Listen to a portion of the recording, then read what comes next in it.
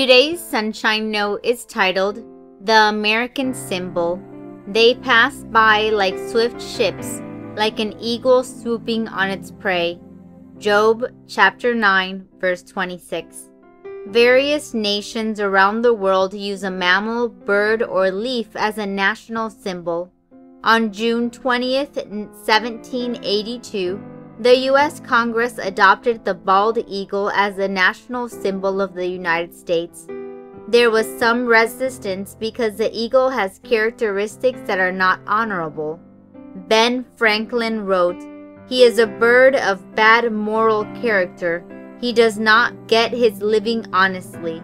Richard B. Morris, a historian, wrote that the bald eagle is a gangster bird, a hijacker, a symbol of espionage, an image of frightfulness.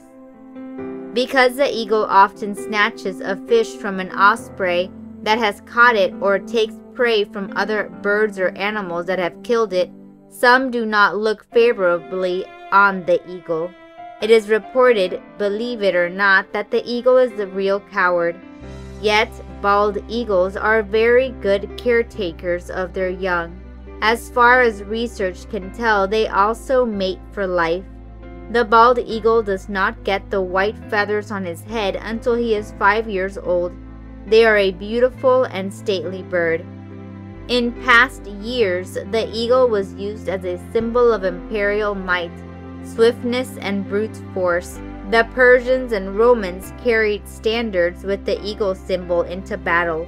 Emperors of Rome bore ivory scepters topped by an eagle, and Native Americans worshipped the eagle because of its beauty.